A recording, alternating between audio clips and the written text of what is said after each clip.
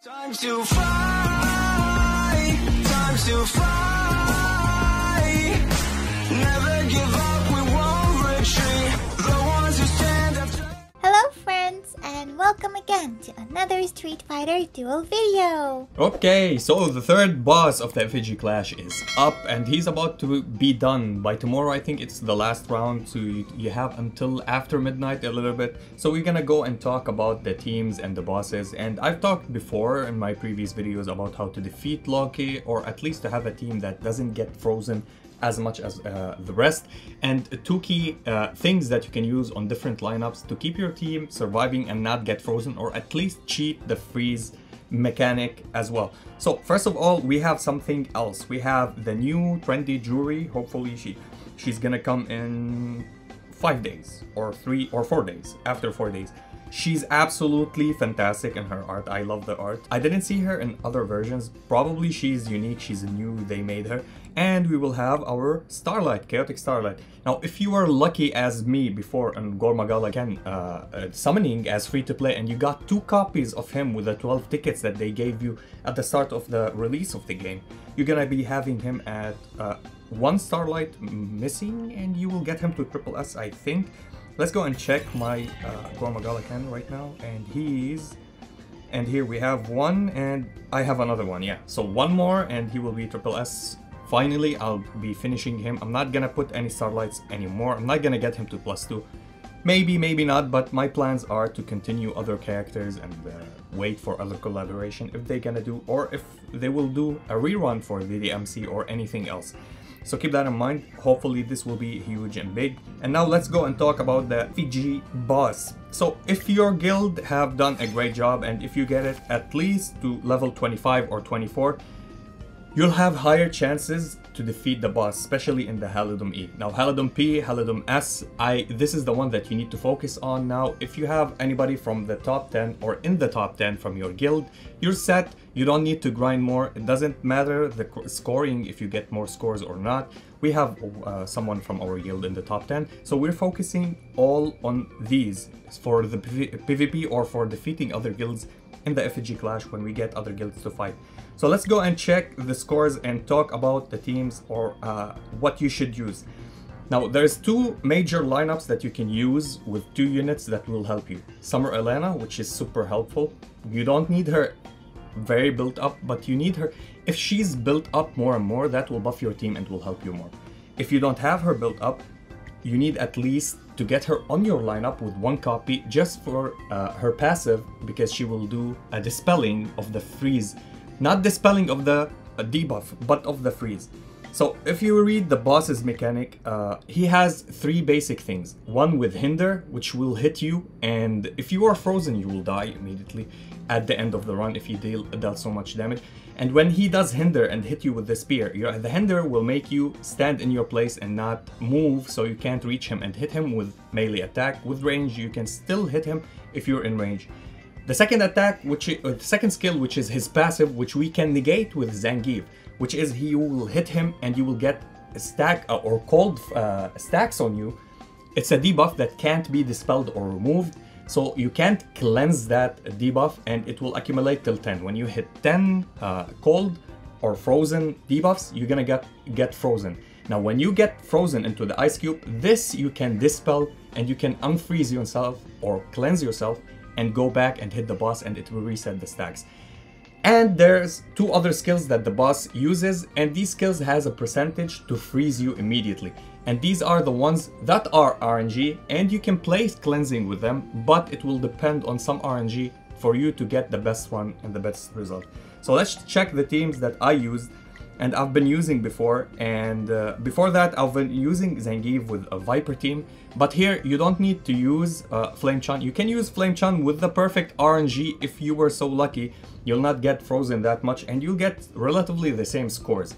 But without her, even if you're playing, you can use Zangief here, hit with his C2 and continue with the C3 of Flame Adon, and you will deal the most damage with these lineups. And 5 billion, 6 billion, whatever you can hit, the ceiling is between 5 to 8 billion if your units are very well built. So We don't use Virgil EX anymore in this lineup because you will not die, because you will not get frozen and you do not have the stacks, so Hinder will not kill you, so you will be always safe. Of course, I'm using Cammy and Vega EX. You can replace it with anything else if you want, but these are the EX moves that I'm using, and Akuma EX. Why I'm using Akuma EX? Because the more that you build Adon on attack, the more that he will deal damage, and we spoke about this before. So you need to work with him with Assault. Try not to use something else. Assault will help him a lot. And if you don't know what Assault is, let me go and check and show you in the lineup. So here's my Adon. I'm using on him Assault. This Assault will give him attack bonus, and after hitting 8 times, his attack will, or his final attack with that skill will deal even more damage. This is why we accumulate a lot of damage with him. So this is the first lineup that I've been using. It's absolutely amazing. Fei Long, of course, you need him as an assist, and you can use anybody else as assist, but I'm using Mayakodi because he's buff his Adon attack more and more, and I'm using this for crit rate, the Breath of Rage, but you can use something else as well. Now the second team, and I'm using the Akuma, Chun-Li, and Summer Elena team. Now here, Summer Elena, I'm using on her Cammy. You can use Cammy on her as attack position because every time she jumps, she does 2 effects or 2 trigger skills.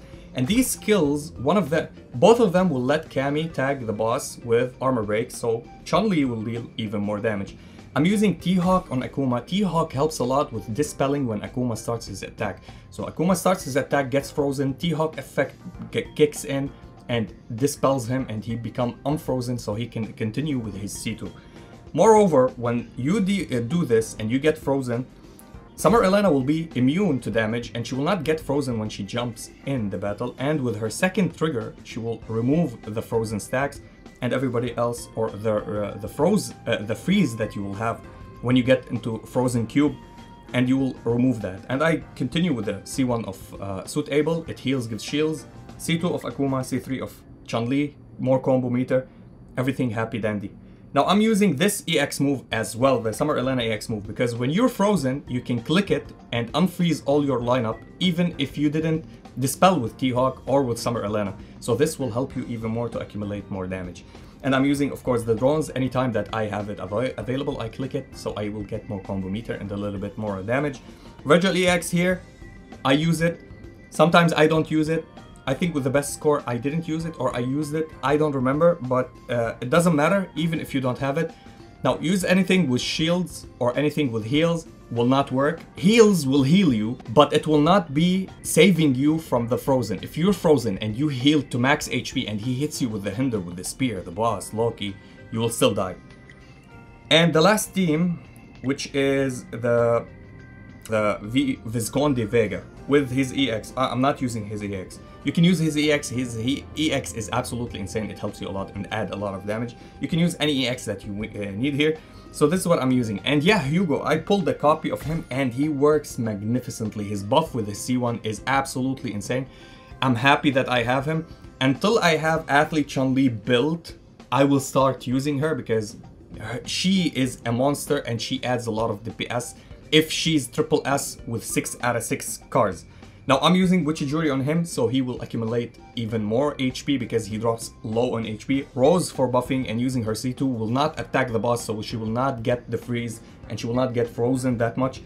And I'm using Gormagalakan for all the buffs, and he's a trigger, so I'm using Yun on him. Yun, every time he triggers, or every time Gormagalakan triggers, he drops in, does a little bit of damage, plus he will give you combo meter. This is what you need to know about all of this run. Best of luck to everybody. Let's go and check the replays really quick of my lineups. This is the first lineup. Let's go and check how it goes. So let me go to X4, and at 51 seconds I start actually. So Cammy and Vega EX, immediately when I have it, I drop it in.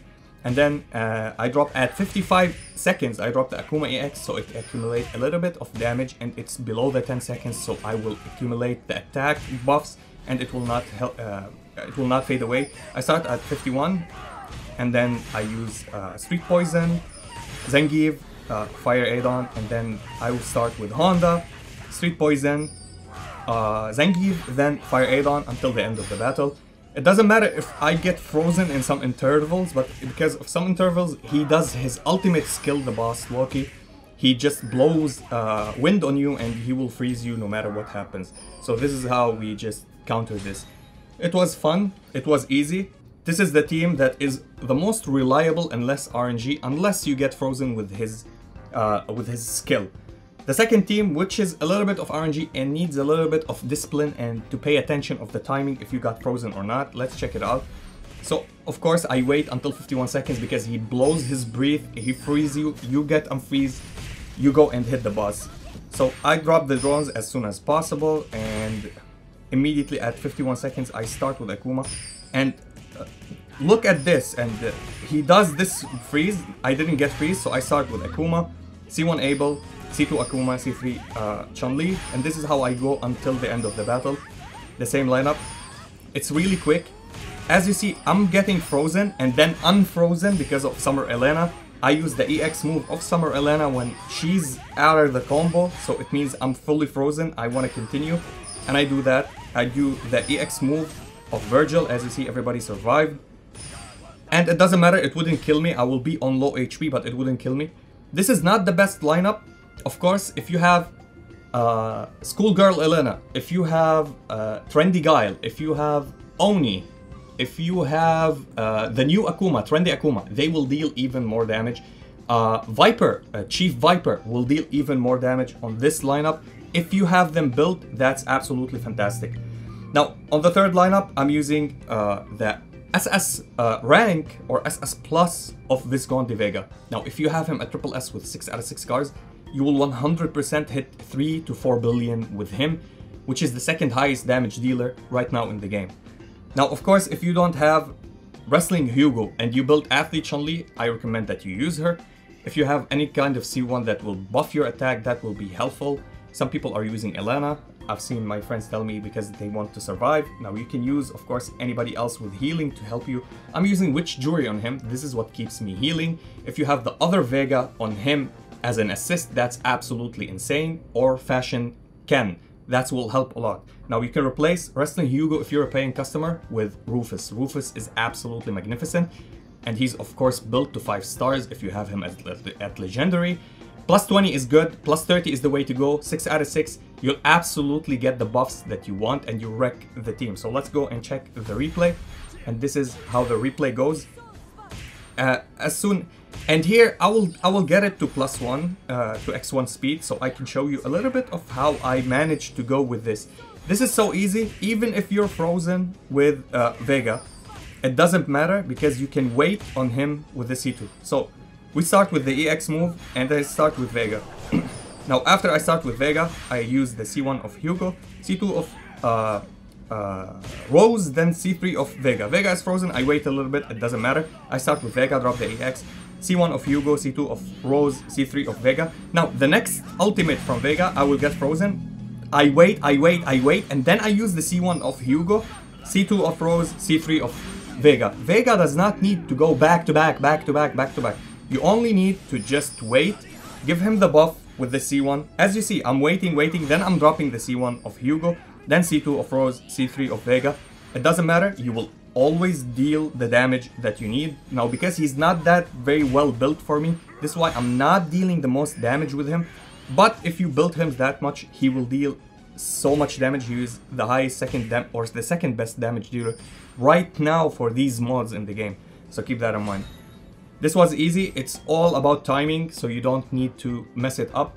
And this is what we're gonna talk about this. Best of luck for everybody else. And as you see, we have somebody from our guild in the top ranking. I think it's me right now. Maybe Tito didn't do his runs. Yeah, probably Tito didn't do his runs. If he does his runs, you will deal better. And yeah, that was it for the video. I'll keep the runs for the previous ones that I did 6 months ago or something like that with Zangief, with the different teams that I did, in the video description, or you can search it in the channel. It's still there for Effigy bosses. And yeah, I will see you in the next one. If you enjoyed this video, please like and subscribe. If you didn't, we thank you for watching. And as always, stay frosty. Peace. Time to fight, time to fight.